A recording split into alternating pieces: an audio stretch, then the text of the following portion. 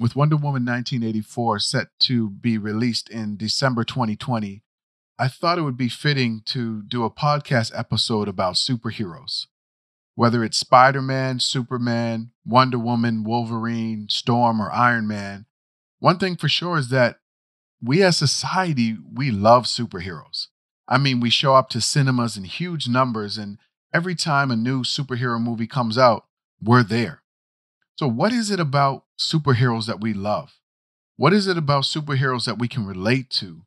And how do we use that information that we learn from superheroes to better ourselves and create the lives that we desire? Well, in this episode, I want to talk a little bit about why we love superheroes and why we're already superheroes and we don't even know it.